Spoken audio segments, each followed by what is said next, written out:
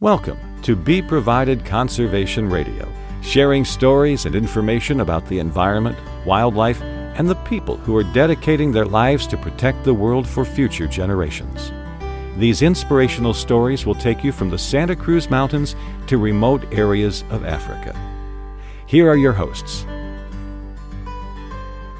Hello and welcome back to Be Provided Conservation Radio. I'm really interested in the work our guest today is doing because I feel the animals he is working with kind of fly or slither under the radar of conservation. They need to be known about and appreciated. So our guest today is Michael G. Starkey. He's a conservation biologist, ecological consultant, and public speaker working to educate and involve the public in wildlife conservation issues. Michael has a diverse background in the field of wildlife conservation and has worked as an ecological consultant for environmental consulting firms and governmental agencies such as U.S. Fish and Wildlife Service and the California Department of Fish and Wildlife. He has worked with a wide diversity of wildlife, including the San Francisco garter snakes, giant garter snakes, California tiger salamanders, bats, ringtails, and Yucatan black howler monkeys. Michael has developed and implemented community-based conservation initiatives which focus on the protection of wildlife populations in Belize, Ghana, and India. Michael is a co-founder of Save the Snakes and serves as the executive director. He uses his knowledge of snake ecology, positive attitude to inspire, and enthusiasm for snake conservation to engage the public with protecting these beautiful animals. He gives presentations around the world to inform the public about the threats facing wildlife and to help nurture a society that respects and appreciates nature and wildlife. What a great diverse background, Michael. Welcome to the show. Thank you so much. It's such an honor to have this opportunity, so thank you. Oh, yeah. I really enjoyed meeting you at the Wildlife Conservation Network Expo, which is always mind-blowing to me, but oh, go ahead. I was just going to say it always inspires me when I leave that event and helps me with the work that we're doing to protect snakes. Oh, good. Yeah, and, from your background, I imagine you as a young Michael or a young boy always outside lifting logs and things to find all sorts of critters, and your parents had to drag you indoors as it got dark outside. Am I kind of spot on that? It's actually funny you say that, yeah. But as a child, I was actually a little disconnected from nature. Oh, interesting. Yeah, and it was, so for me growing up, I grew up in Sacramento, California. I grew up in the city. My connection to wildlife was, not wildlife, was just animals, pets. Oh, okay. And so growing up actually was, I just had a fondness for having pets, and then eventually somehow grew an interest in reptiles, probably from a typical young child's fascination of dinosaurs. And my parents allowed me to keep some lizards, which then became snakes and frogs. And but it wasn't until my actually 19 when I decided that I wanted to work with these animals professionally. And then that's actually what kind of got me to go out into nature and find these animals. But started off with not really being that connected to nature, but it was just always a love of animals and loving animals that people really didn't like snakes. Yeah, exactly. I grew up not really hating snakes, but I was afraid of snakes.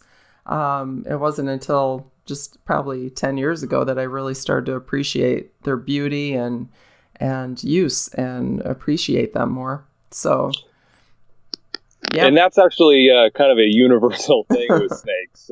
It's either there really is no one out there that doesn't have an opinion of snakes. They're an animal that you either really like or you may fear them. So they're very strong, kind of emotions that people feel about these animals. But with most of probably the human population being afraid of snakes. Yeah, it's kind of embedded in all, old mythology as well, and old, these kind of scary things that you relate to with either witches or whatever, and it's kind of embedded in all, back really far into our history.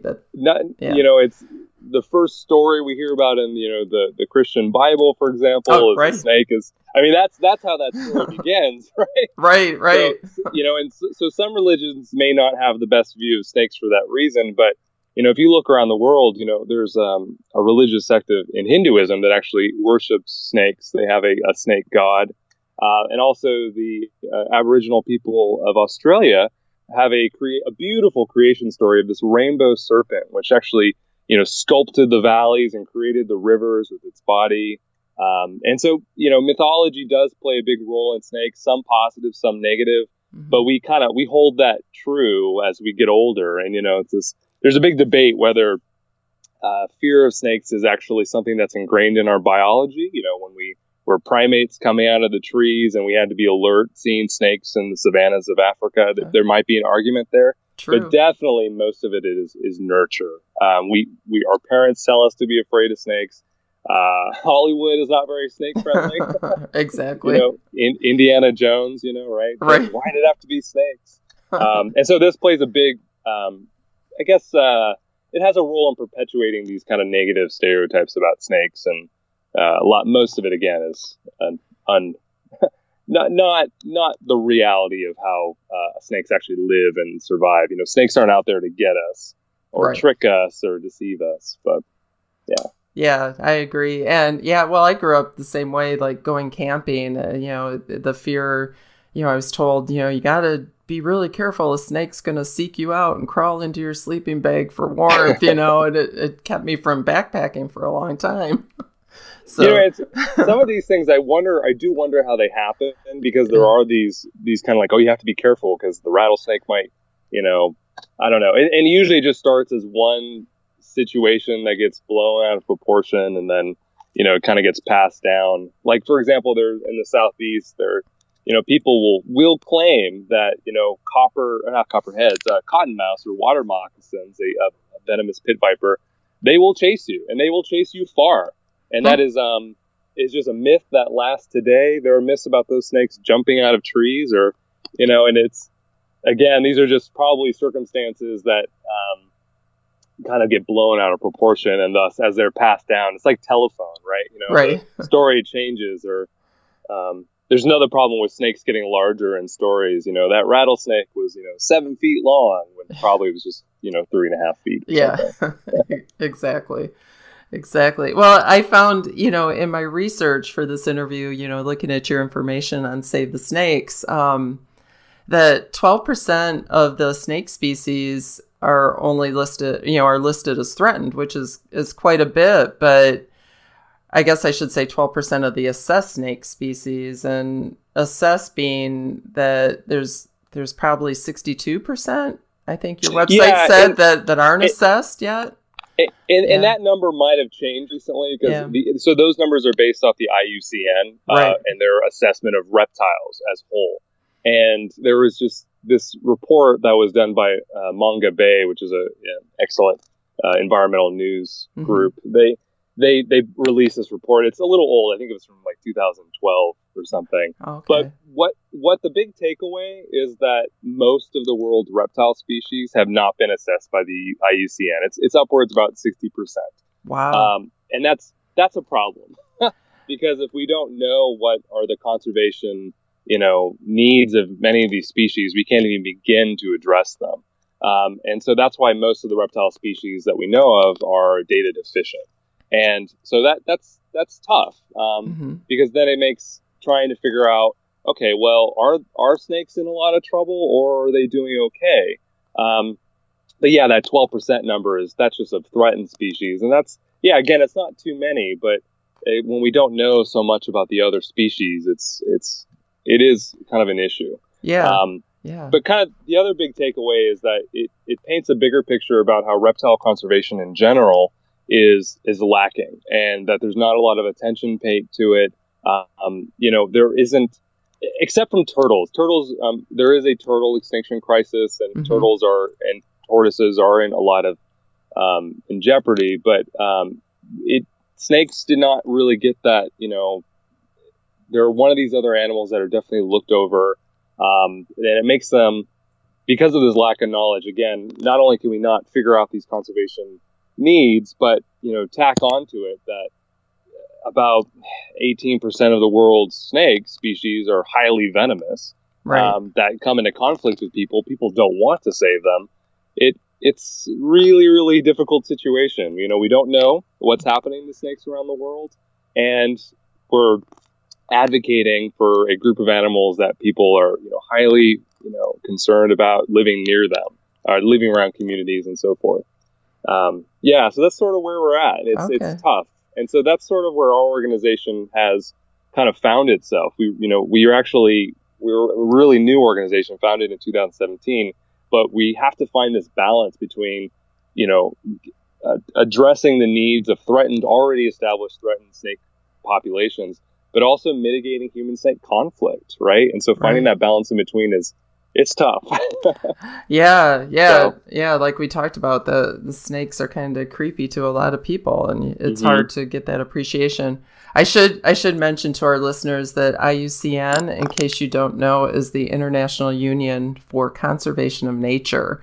And so they list, I think they list threatened species, endangered, different species of different animals all over the world. So how many species of snakes do you think there are? I was kind of surprised when you said only 18% are venomous. I mean, that's not high, really. So no, it's really not, and that actually is even a debated number. Because this idea of what is venomous and what is not is debated among scientists, and so there's about 3,600 species of snakes that we know of. Wow. Yeah, so we're still discovering new species. We live in a time where scientists are traveling the world, and scientists are exploring new parts of the world, and so we're cataloging new species quite often. But we're right about 3,600, and that 18%, that comes from species of snakes that are considered medically significant, and I like that term. It's kind of funny to me, but it's actually very serious. It basically means if you get bitten by one of these snakes, you need to go to a hospital or receive some sort of medical care. And, but the reality is that there are different types of venom. There are different types of venom, production in the terms of venom delivery systems, right? So, if we think of like cobras and vipers, they have, the typical fangs that are like hypodermic needles. But there are many snake species, including garter snakes, which are a snake that people think are, totally harmless, which they are. Yeah. But they are technically a venomous species because they have a very small venom gland in the back of their mouth that does administer a venom. They're a rear-fanged snake. Yeah, and so there are many species like that these very, very, very mild venoms, but it's not like they have fangs. It's just their venom is just kind of excreted through their saliva, and this is very common when we see snakes that live around amphibians or eat fish. They need to subdue that in quick moving prey so they can survive, right, and eat it. Yeah, that makes sense. Mm-hmm. Wow. So can you talk more? You co-founded actually Save the Snakes in 2017. But it sounds like you have a number of partners all over the world, working with you on this. Can you talk a little bit more about the organization and what you guys do? Yeah. So basically, I'll actually give a little backstory about why Save the Snakes exists and sort of how it came to be. And so in 2015, I was very, very fortunate to be selected to a wildlife conservation leadership program called Emerging Wildlife Conservation Leaders. It's a fantastic program. It's a 2-year-long program that accepts conservationists from around the world to develop a conservation project and to learn skills, basically in wildlife conservation. And it's a really life-changing program, which it was for me, and definitely because this is how Save the Snakes came to be. But there was another gentleman that was accepted in the program from India named Murthy Kantamahanti, and he founded his own organization called the Eastern Ghats Wildlife Society, which is based in South India. Okay. Yeah, and so when we first went to this program together, they would basically send us to Florida for a meeting once a year. and we quickly bonded over snakes. We're typical snake people, and but we were both working with different things at the time. Like I was focused on howler monkey conservation in Belize. He was working with fishing cats and other mammals, but we both really, really like these snakes. And he kind of we had some really good conversations about some of his work and some of the things he's been seeing in South India, which that king cobras, a species that he loves, were being indiscriminately killed in South India. And he really wanted to address it. There was nothing happening to support the conservation of king cobras. And it was just, whenever he would hear about a king cobra found in his area, it was always killed. And so we found a little bit of money, and we wrote a grant, and we raised a little bit for basically to start an awareness project. And it was highly successful. He went through rural communities in the Eastern Ghats, which is this kind of discontinuous mountain range in South India, along India's southeast coast. And he started seeing some a bit of awareness, and he felt like this is something that he was interested in doing, and it could do good things for king cobra conservation. So we looked for some more money, and together we were like, okay, well, let's just do this. Let's start a 501c3 nonprofit. Sure, take on all that responsibility. Yeah. and it was because, as you probably know, doing that it's a lot of work. It is a lot of work. Yeah. But that's the idea is that we could not raise the money we would need to make these programs sustainable in South India to get to the point where people were actually not killing king cobras. And so those programs started in 2016, and by 2017, we actually did receive our 501c3 status, and we launched a website and all of Murthy's programs. We would, put on our website and highlight, and it was great. And so now throughout the Eastern Ghats, there are these snake awareness education programs. And what Murthy and his team would do would actually go and train community members to actually rescue snakes. And so if they would give an educational program, for example, for a community, some people actually were already removing snakes from people's homes. And so a little bit of a backstory on this, why people might be killing king cobras, is that, 50,000 people a year die in India from snake bite. Oh, wow. And worldwide, it's about 150,000 people die from snake bite. Last year, 2017, the World Health Organization declared snake bite a neglected tropical disease because there's so little attention paid to snake bite. It's obviously not a disease, but it's on that list of, like dengue and some of these other, Ebola, really terrible diseases. Wow. Because there's just so little attention paid to it. In India, it's sort of this hot spot. You have over 1 billion people living in close proximity to nature. And so you have snakes, encounters with snakes quite often. And also, it's a tropical country. You have very many venomous snakes. And so by training people in these communities to actually, safely and professionally rescue snakes, they provided a service for their community. And so this is an idea of community-based conservation, right? And so by training, these individuals to rescue the snakes, they thus don't kill snakes, hopefully, because the communities where they find snakes, they can say, oh, I can call, Ganesh or, Balaraju to come and get these snakes, thus hopefully mitigating the conflict. And the reason for that is because Murthy and his team could not go to these communities where king cobras are being killed and just say, hey, stop killing king cobras and, now we want to save them. Because king cobras, not only are they being killed indiscriminately or highly persecuted, they're losing their habitat. There's increased vehicular traffic in South India, and habitat is being carved up. King cobras are getting run over by cars, so they have their own conservation needs. But Murthy could no way go out into those communities and start addressing that, because the people in that community be like, what? You want to save king cobras? You're crazy. Get out of here. But by doing these awareness programs and training these community members, now he has a great deal of support for his programs. And just to give you an idea, so 2016, these education awareness programs happened. About 3 weeks ago, one of the landowners, a farmer in South India, actually discovered a king cobra on his property. In the past, would have killed it.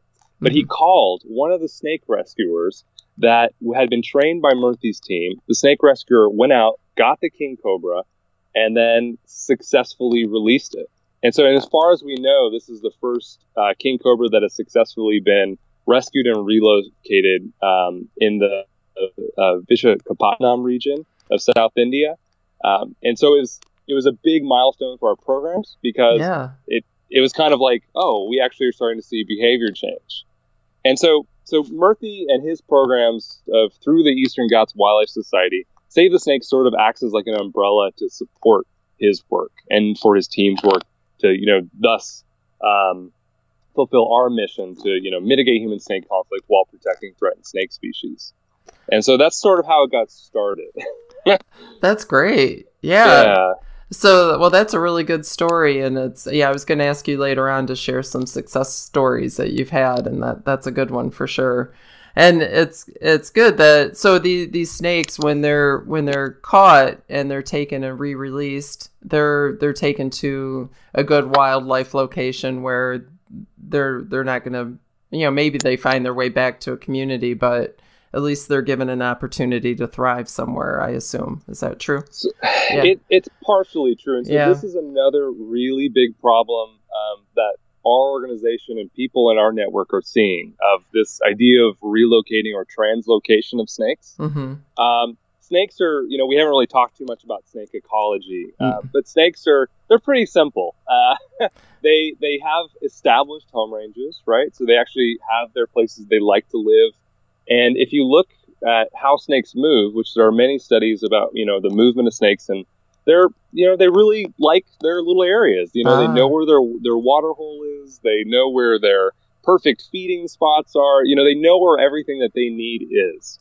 And so the thing is, those snakes, being relatively small animals, have relatively small home ranges. And so if you take a snake, a few kilometers or a few miles outside of its home range, what scientists have observed is that they quickly succumb to mortality. So, because what happens is a snake, when it goes outside of its home range, this is really sad. It just keeps looking for where it knows it's familiar. It's kind of like, I'm in California right now. If you just took me and dropped me in the middle of the, Borneo rainforest without a smartphone, I wouldn't know what to do. I'd be, I'd get run over by a car. I'd get eaten by a predator. And we see the same things that happen with snakes. Oh, that's sad. Yeah. So that is sort of why a big part of our mission is living harmoniously with snakes. Okay. Well, now it's not like we're saying, hey, you got to live with king cobras, in your house. But, just as how we learn how to live with cars, to live in, if you think about how we have these dangerous vehicles around us at all times, we know how to live around them, right? Mm-hmm. They're part of our everyday routine. The same could be said with living with snakes. For example, if you have snakes coming into your home, it's like, well, why? Why are there snakes coming into your home in the first place? It's like, okay, maybe they're attracted to rats. And so snakes, being predators, they are quick to discover if you have a rodent problem. And so if we're messy with our food, they might be coming and getting those rats. So get rid of the mice. You're probably not going to have snakes. But perhaps there's debris or trash around that provides shelter for snakes. Clean it up. Keep grass low. Make your home or where you live or work not a good place for snakes. And so that way the snakes will not be around. There's no reason for them to come in your area. Because snakes are naturally very shy animals. And so these are part of our programs of just the awareness and living with these animals is, keep your area, kind of not very friendly for snakes. And then they will not come into those areas. That's the idea. Because the alternative is, if we release snakes far away, we pretty much think that that's a death sentence for snakes. And that's something that there are so many studies now that seems to be the case. There are some where you can find some good habitat for them. But the reality is that humane snake removal is greatly increasing because people are becoming more empathetic to the plight of snakes, right? They don't, it's like, oh, I don't want to kill the snake. And so this humane snake removal is becoming very, very popular all over the world. But we need to have it based on science. And if we're moving snakes, far away, it could be actually damaging snake populations. And so that's something our organization is looking at. And kind of actually a segue back to India is that our long-term goal for these programs in South India is to start the first king cobra telemetry project in that region. There's only a few studies being done in the Western India, and then in Thailand and Indonesia. There may be some in China as well, or South Asia, around that area. But as far as we know, there have been none in this huge region of India. And so that's kind of our long-term goals. Yeah. Oh, I'm sorry. I was going to say, I can't even imagine how you would begin telemetry with a snake, but I'm sure you're going to tell us. Yeah. Sorry. Yeah. Sure. I know. It's like, right. Because, how do you, with seals, you glue something on their head, right. with tigers, you put collars on them. Snakes, it's difficult. And so the only way that kind of works the best is that you actually have to surgically implant a transmitter inside the body cavity of the snake. And then and they have an antenna that goes along their body wall. And then you can basically everything's kind of in them, nice and safe. And this sounds terrible, I know, but it's actually, snakes are really hardy animals. They're very tough. And if you have a very well, experienced surgeon that's able to do this, or a vet, mortality from this procedure is very low. And the information gained from these studies is so monumentally important, because the more we understand about how snakes use the environment, that's how we can actually learn about living with these animals or not. We have, there's many, many studies that have greatly increased our knowledge of snakes based on how they move, from South Asia to Arizona.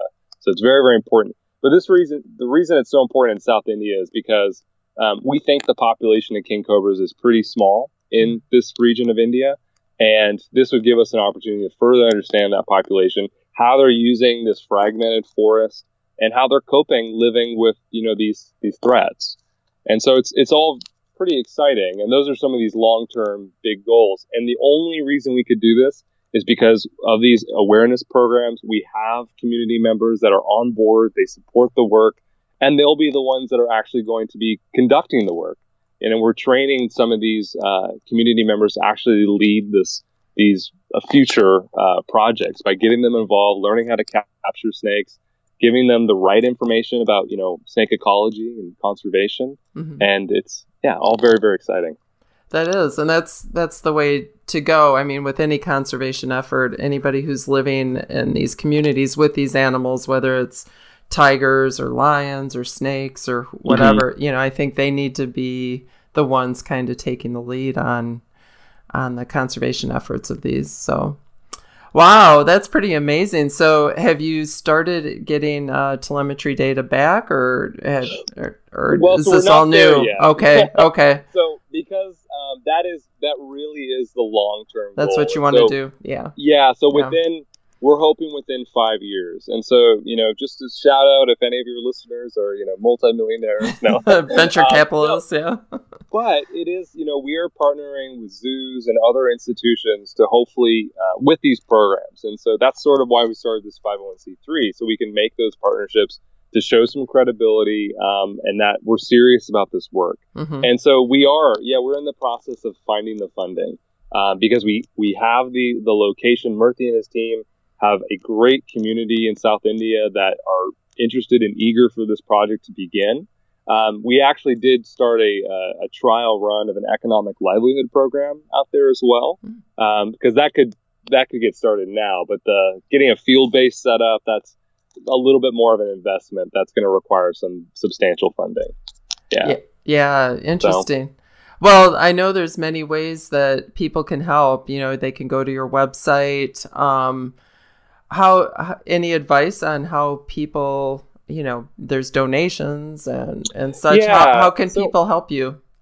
So there's many ways that people can help us. So one, obviously, just telling people that snakes are great helps. Because the only reason that Save the Snakes could exist is because in the West, we have a growing community of people that love snakes, that actually think about snakes. And, whether that's from, Steve Irwin, enchanting our TV screens. And granted, there's a lot of, he has some of the stuff he did was maybe not so good, but he did have snakes that were biting him in the face, and he would talk about them being so beautiful. So we have a culture now that actually either keeps snakes at home or is fascinated by snakes much more than it ever was. And so that means that those people will actually reach out and donate. They're not just donating to pandas anymore, right? So they actually care about what's happening to snakes in the wild, and they want to conserve them. So by donating, spreading the word, we're actually one way that we're looking to support our work is we actually launched an eco tour program. Oh, yeah. And so we're going to take a group down to Costa Rica in early June 2019 to go actually learn about how Costa Rica is living harmoniously with snakes. Because not only is it, they host one of the largest producers of anti-venom in the world, which we'll go visit the facility that makes the anti-venom, but they also have incredible snake rescuers, and we'll see lots of amazing snakes. So people could come and join that expedition to help support our international snake conservation efforts. Oh, interesting. How do they find out about that? Through your website or? Yeah, just visiting, SaveTheSnakes.org. Okay. Or just Google, SaveTheSnakes.org, Costa Rica 2019. Okay. Yeah. No, or on Facebook, Twitter, Instagram as well. Okay. And I'll definitely post all your information in the show notes so people can Thank you. listen. Yeah. Yeah.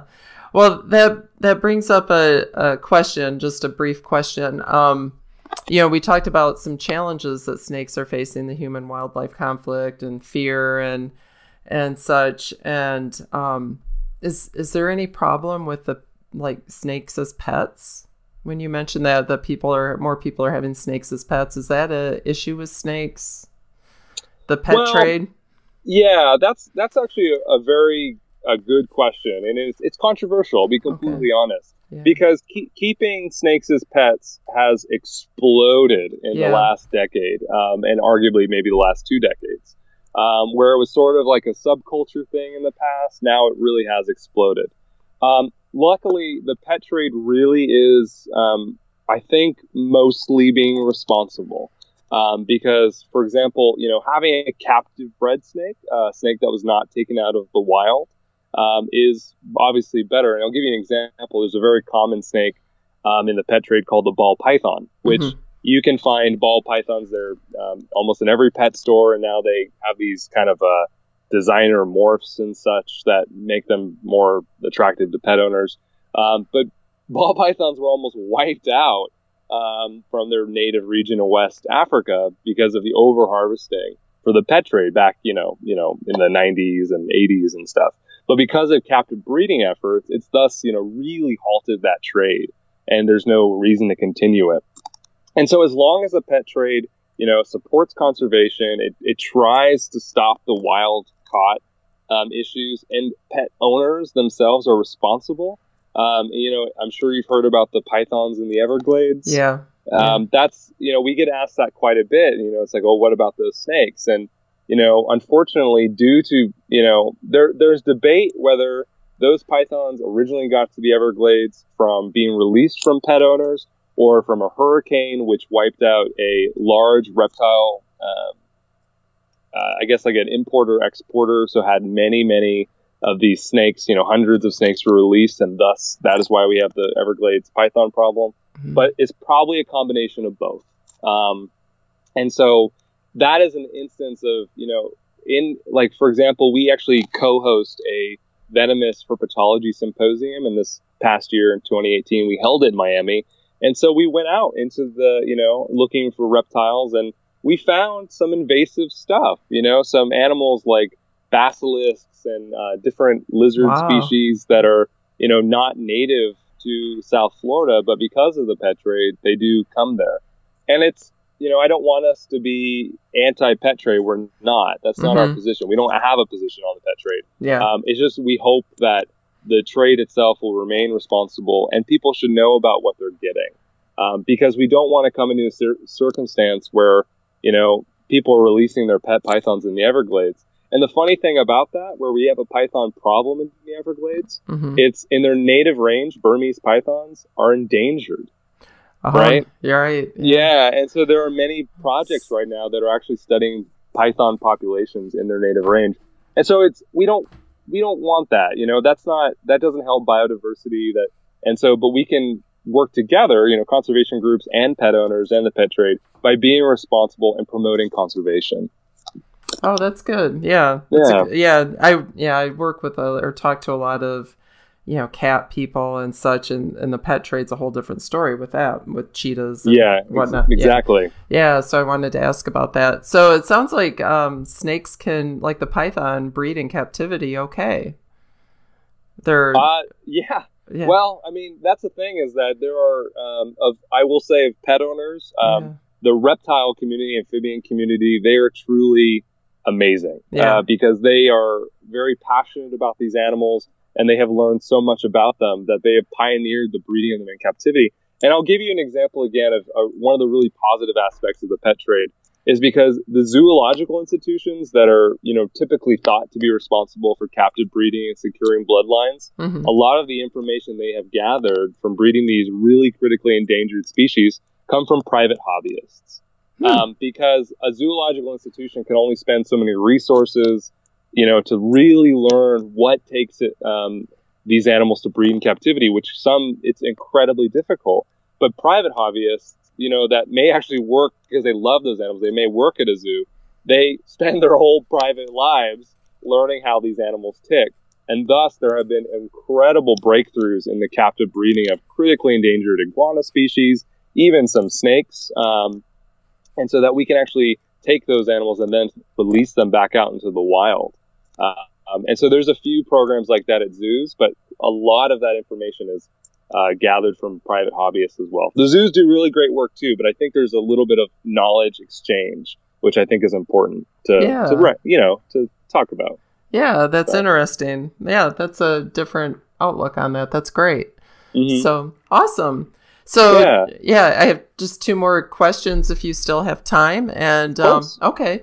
Yeah, just here in California, and this is kind of a question that came up in conversation. I don't know if it's unintelligent or not, but here in California, like I live up in the mountains, we deal a lot with rodenticide poisoning from rats, so it's killing a lot of the owls and, because they're eating the rats that are poisoned.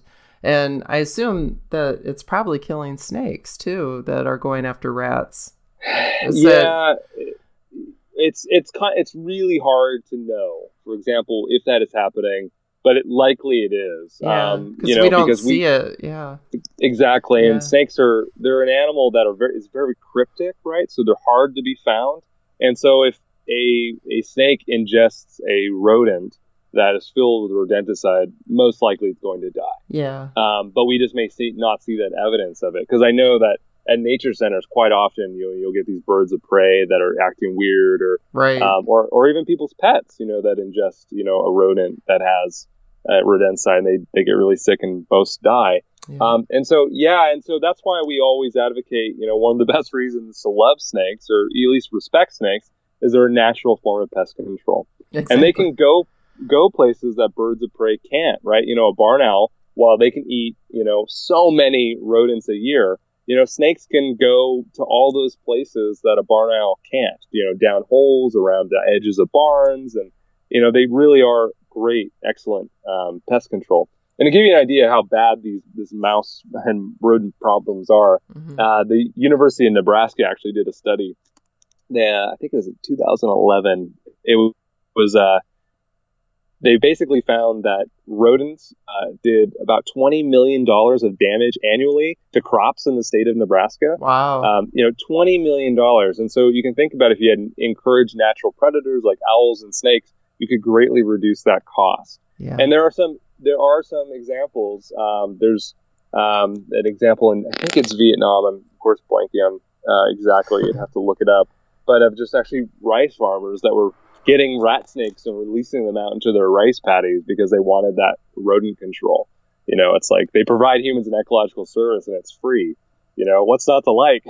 Right.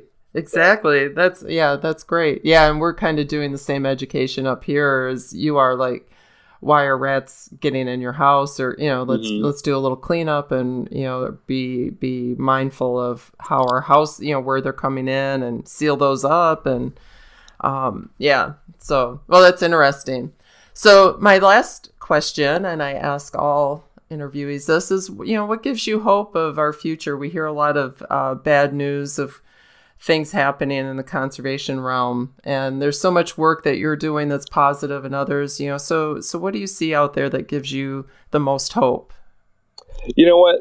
That's actually a perfect question, because there was one last thing that I wanted to leave with your audience as well. Yay. Because I only really talked about what was happening in India and how we're supporting one project in India. Right. But when that project took hold and we, developed an online presence, social media, and a website, we got calls, emails and contacts through, instant messages and stuff like that from all over the world of people working on snake conservation projects. So from Ghana to Mexico, down in Belize even, and Nepal, we had many people within our first weeks of announcing our website, writing us saying, I need support, my community, I'm engaging my community to protect snakes and not kill snakes. Can you help us, or can you provide me more resources? Can you give me more training? Can you give me anything so that my project can grow? Great. And what we take from that is that there is a tremendous need to support these projects, to help people with their projects. And so that's why Save the Snakes actually exists, is to support these conservationists on the ground to protect snakes and to mitigate human snake populations. And that gives me hope, because we're seeing that there are so many people around the world that are doing something about it. And as an organization, we want to further support them so they can do their critically important wildlife conservation work. And so it's just knowing that there is a community of people around that are also as passionate and inspired to protect these animals, like myself and our team around the world now. And so the way that we're doing that is we actually announced a grant program. It's the Save the Snakes Support Grant. It's a very small seed grant funding, but we've funded 3 projects in Kenya, Zambia, and Colombia, actually. And we hope to fund more projects in the future. And it's only for $1,000, but for these individuals, that money really goes a long way. Right. And it's to them, it furthers them along, at least for a little bit more. And so when there's so much happening in the world, it can be kind of tough and get down in the dumps. Yeah. And I always think about my big figure that inspires me, and that's Jane Goodall, right? And I got to ask that same question to Jane Goodall once at an event. What gives you hope? And then she pointed out that everyone asks me that. I wrote a book on it, but it's similar. And so we share. It's like what we see with traveling the world, and her. She travels 300 days a year. I'm quite fortunate to be able to travel as well to give presentations. I meet so many people that are working for wildlife conservation on the ground, and I'm just thinking we have to be doing something. Yeah. And you see it through all these collective people with their grassroots efforts, and through technology we're learning about it. And so it can't not give you hope. It has to. Yeah. But that being said, we have to try harder. Because this is something that's not popular, but wildlife conservationists are losing. We are facing some very big tasks ahead of us, and hurdles that need to be addressed. But with that being said, I'm very confident that we have quite many leaders in the conservation world that are making a difference. And I'm very, very happy to see, because working with snakes, a very underrepresented animal, that other species that are underrepresented are getting attention too, from, pangolins to slow loris and to other maybe, uncharismatic species, amphibians. There are really some leaders in those world leading those conservation efforts, which is very, very hopeful to see. That is hopeful. And I'm sure you're seeing, and I am seeing, a lot of younger, the next generations getting excited about animals and these different species, and a lot more people interested in learning about whether it's cheetahs or pangolins or snakes or frogs. And I think that's good too. So yeah, definitely. Yeah. Well, gosh, that's great. Thank you. Very inspiring. And, thank you for all the work you're doing. And, because it's not just snakes, it's like making people aware of just the environment that snakes live in, and helping communities live better lives too. So Yeah, it's wonderful. So thank you for all you do. Well, thank you for helping us give snakes and the communities we support a voice. It's very, very powerful. They need some good press. Thank you for listening to Be Provided Conservation Radio. Links and resources to today's topic are in our show notes on iTunes. We appreciate your dedication and interest in protecting our natural world for future generations. If you like what you heard, please get involved by volunteering, donating, and sharing these podcasts with your friends. It also helps us to inform more people if you take a minute to leave a rating or review on iTunes. Have a great day, and thank you for listening to Be Provided Conservation Radio.